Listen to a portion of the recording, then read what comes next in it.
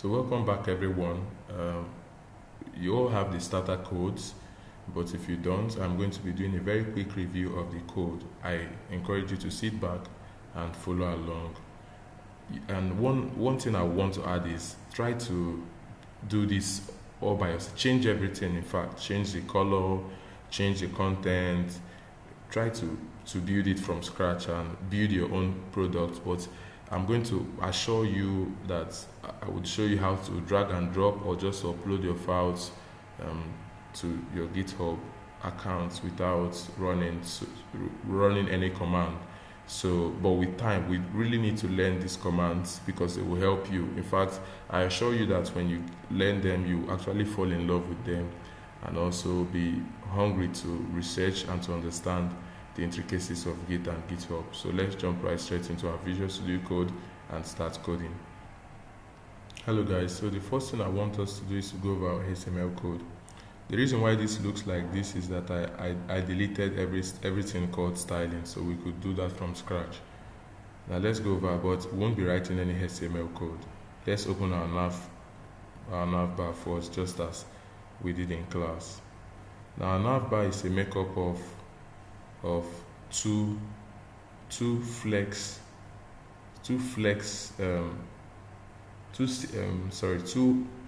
items. We have a container.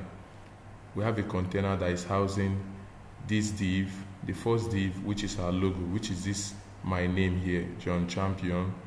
Then, and the second one is another list of 3 items, these 3. That's all that we have in the first one, so we close it up. The second one, I called it a header. Now it's this an HTML5 semantic tag, you know that. And this header is housing 2 items too. The first is the H1, which is my name, and the paragraph tag, which is, it's housing 2 items. The first div that is housing my name and a short paragraph, and also an image tag. These are 2 items, a div and an image tag, so that we can do display flex. That's it. Then the third section is housing 3 boxes. Box 1, box 2, and box 3.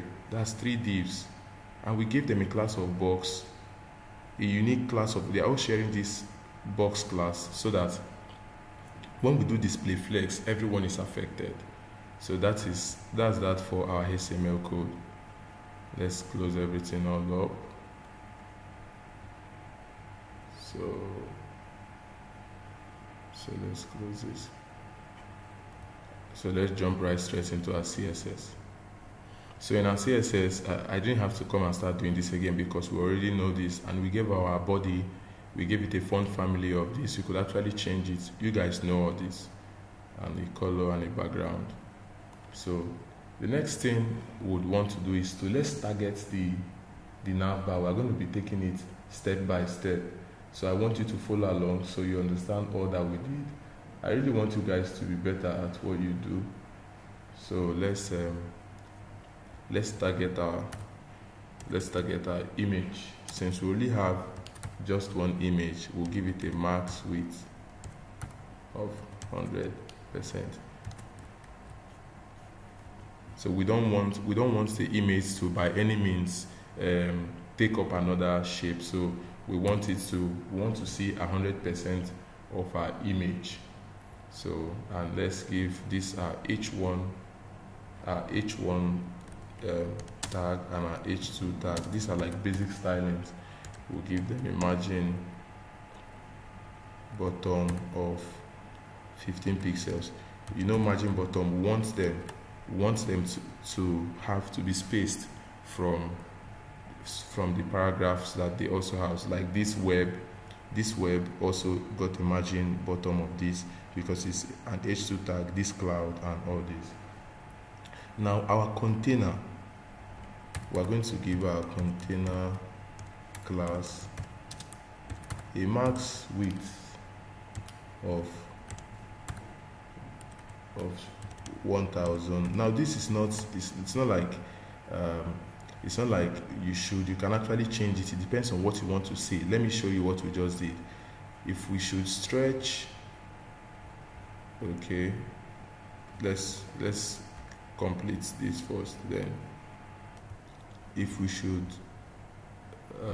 if we should stretch this, now the maximum width from here to here, see here, this line now is 1000. Like the width now that all these items are contained in is 1100 pixels. See, there's nothing here, but we want it to come to the center. So, and you all know how to do, we're going to give it margin all around, like all around. So we're going to say margin top and bottom. We're going to say top and bottom 0 and left and right auto. So, and when we look at what we have here, top and bottom is 0, left and right is auto. So the browser will automatically give us a perfect margin for that. Then we're going to add a padding. That's padding for inside, top and bottom 0, left and right 30 pixels. You can play with this and see how it works. So we have it now centered.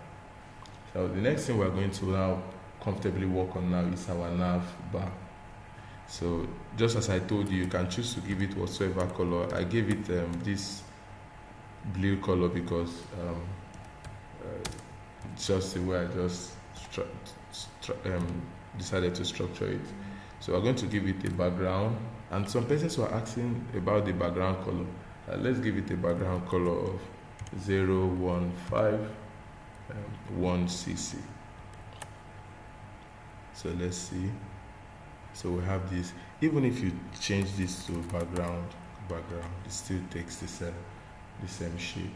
And we have those links.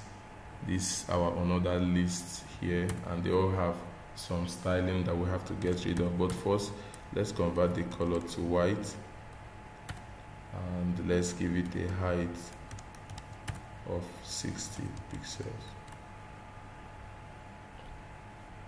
So the items that were targeted were the bullet points, and not these links. These links, they are anchor tags. So we also need to target them too. Let's confirm this first. See, they are anchor tags, so we have to target them. So let's not waste time with that. Let's say navbar A, and we're going to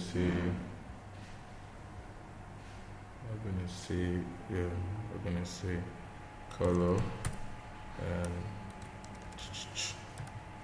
I don't want to rush this, like say color, see it turn to white. We remove the underline.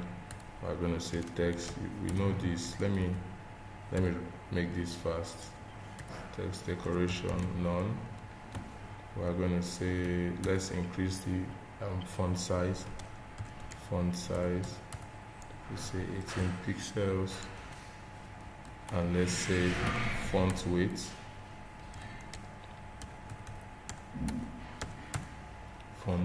Let's say bold. So I know you guys understand all this. Now let's get rid of these bullet points too. And to do that, this is this took this title because of it's another list. So we're going to do navbar and UL.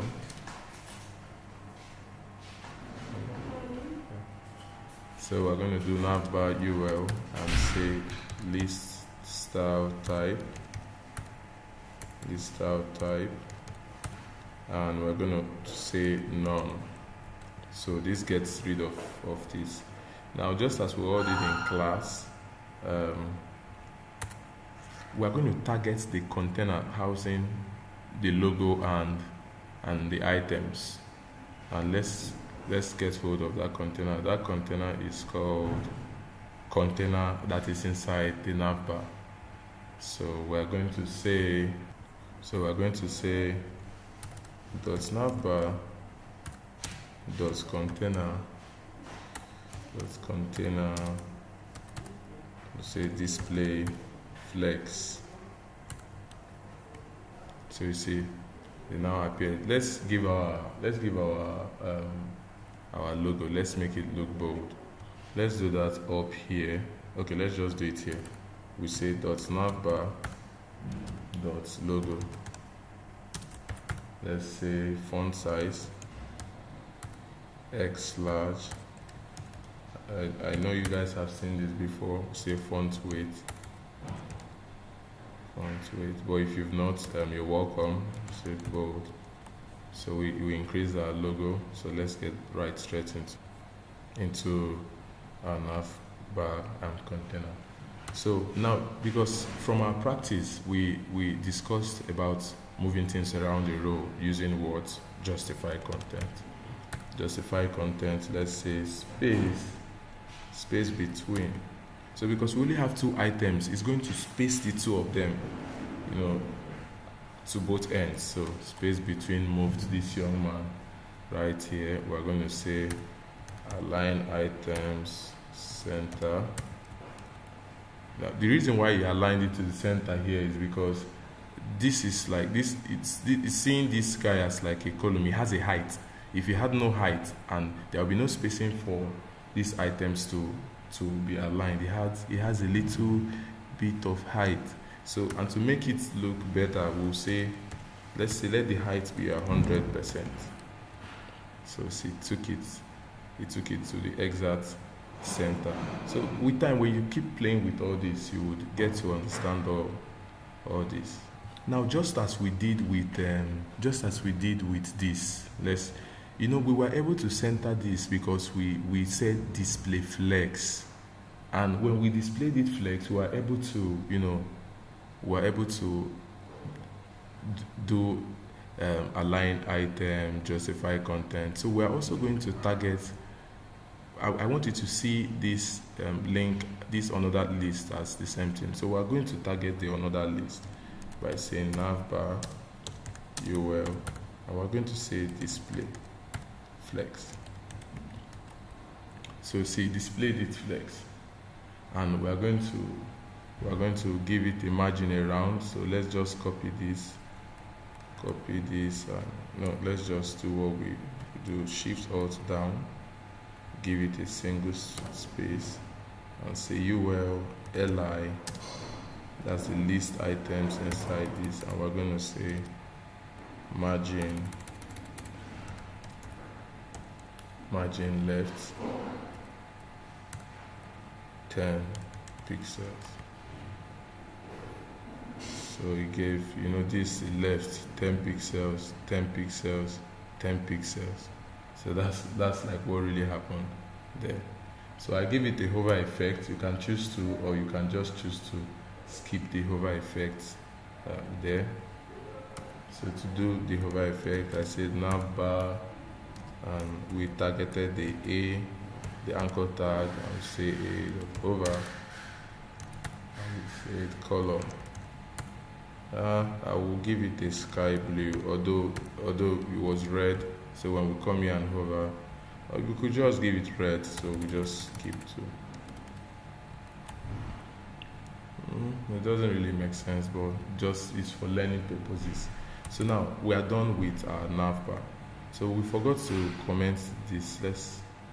Let's give a comment and say navbar styling, and let's come here and say header styling, right? So the first thing we're going to do is, when we target our header,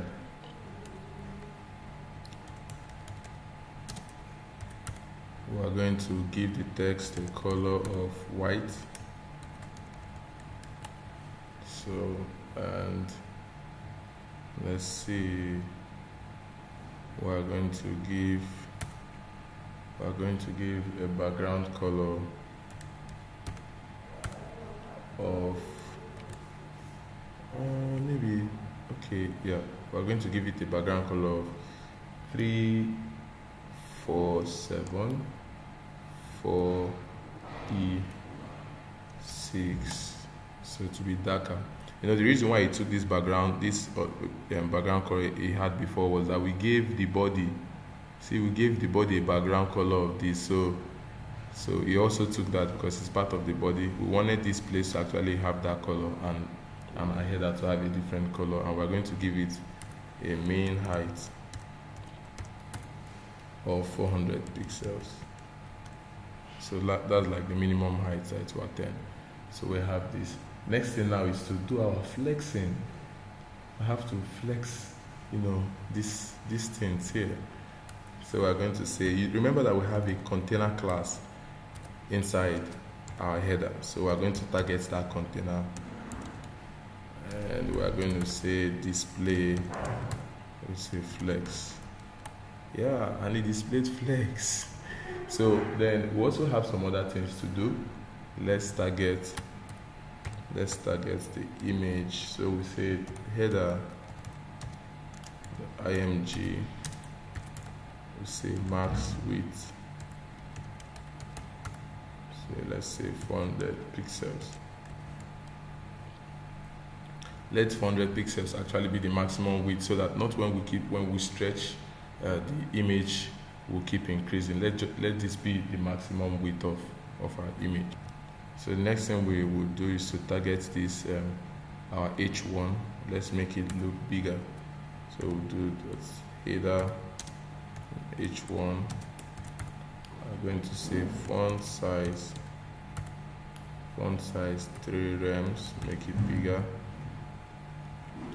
We say font weight, we say bold, and we're going to say line height, we're going to say 1.2.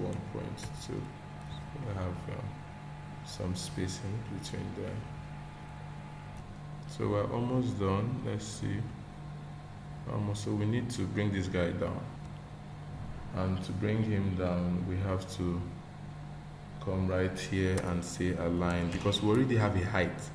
So understand that when we have heights, we can now use align items. We already have a height there. So because the height actually represents that column. That's if we do not by default set it as a flex direction column. So we say justify content space between. We already have a row here, so we want the two to be spaced. So somehow they are spaced, because when you actually see the spacing. Remember that we have a max width in this container of 1100 pixels. That's 1100 pixels. So I think we are done with our header section. Let's now dive into this section here, the last section. So we're going to call it boxes section. Boxes section. And the first thing we are still going to do is to target our boxes classes, and remember we have a container inside it, and we're going to say display flex, and everything just got displayed flexed. So we want them to be evenly spaced, so we say justify content space between. So, and that's just all that we need to do. No, so not really. We have to ensure that we target the individual boxes. Remember, we have 3 divs with a class of box. So we need to target them, and we say background color or background, whichever one you want to use. I will use this 015 and save. Then you see we are supposed to give it like some margins, but let's say color white, so the text are converted to white, and let's give it a almighty margin. We are going to say top and bottom 20 pixels, left and right 10 pixels. So we're going to give it a padding, so the items inside will actually be pushed inside. Top and bottom 15 pixels, left and right 20 pixels. Is that all? No. So we're going to say border radius.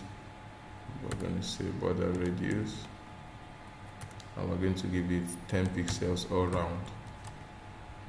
So what else? Then we're going to say flex 1. Flex 1 actually makes them evenly spaced, no matter the volume or the amount of content that they have inside. And I think we are done with our website. And yeah, we are done with our website.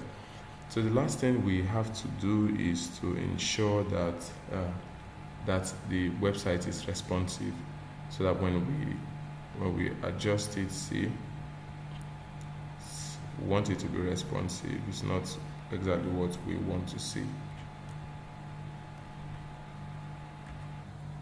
And to achieve that, we are going to use the almighty media query that you guys already know about, at media, and we're going to say max width. We're going to set it to 768 pixels. Now what this does is that I'll give the explanation that the styling we're going to give inside is going to only happen from 768 down. 768 down. Once we get to 769, it gets back to the default styling. So let's target the header, which is this particular section. We target the header, the container inside the header. The container inside the header actually has this content, this div that has the h1 and the paragraph and this image tag. So, and we're going to give it a flex. We say when we get to 768, let your flex direction be changed from the default row. Flex direction, let it be changed from default row to column. So, and let's see that when we adjust, sorry guys, when you see we are at 768 now, so that's why. But when we exceed 768, see, it goes back to the normal styling. So let's give it some padding, because see, when we get to this place, so we need to give it some padding top, so we have some space in here. Padding top, I'm gonna give it 20 pixels, right? So we have some padding top, and then we're going to do text align. Text align. Pay attention, it's not align content, we're just aligning the text to the center. So I think it looks better now. So the next thing we're supposed to target is this section, the section of web, cloud, and cyber. So, and you know that they are all housed inside the container, inside the boxes classes. So we're going to say boxes dot container. I'm going to say display block. So each item takes hold of the entire width. So you see that, and we're going to say text align center. Text align center. So guys, I think this should be it for the project. Next is to show you, then we added a footer, so you could just add a footer, and next is to deploy this to your GitHub account, and I promise to show you a much more easier route. So let's do that together. We still have to learn how to use the command line, and I'll try to look for the easiest way to do that. So you go to github.com and quickly sign in. So I have to put my username realcloud plus dot, and I'm going to put my password. Then I'll hit sign in, not hit sign in. So now I'm in my page, my the display page they gave me here, and I want to create a new repository. So I should see this new, or I should see this new. Let me increase, sorry guys, let me increase the screen. So I should see this new, or I should see create a new repository. If you don't see the two, you should see your repository. So you should click any of the three, but for this one we are going to click create new repository. Now it took me here. Then I'm going to say repository name. We're going to give it a name of my CSS flex box project. Then for some reasons I'll give the description. I'll say this, but it's optional, you can choose to leave it. This is my first project with CSS flexbox.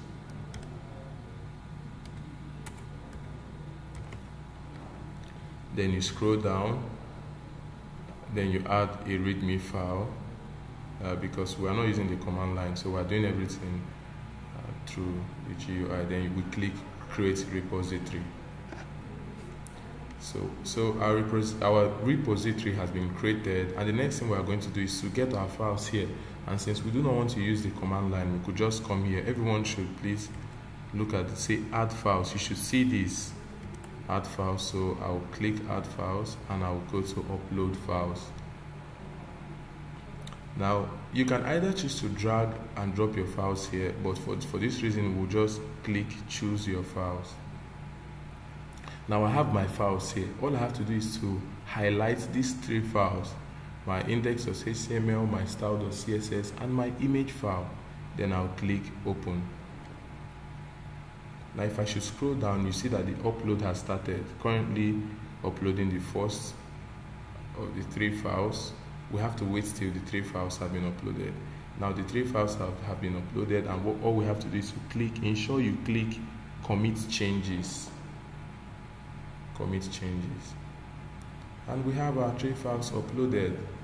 So the next thing is to get our website up and running, and to do that we'll go to settings. Please click settings, and then we scroll down.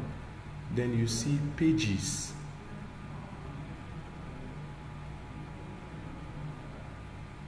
Then we scroll down, say build and deploy. We will have to ensure deploy from a branch, and which branch we want it to be.